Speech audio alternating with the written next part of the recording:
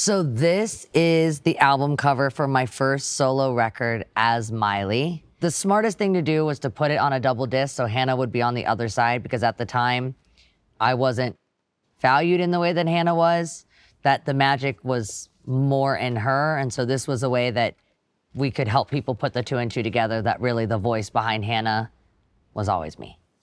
If you haven't seen the finale of Hannah Montana, sorry to blow it for you.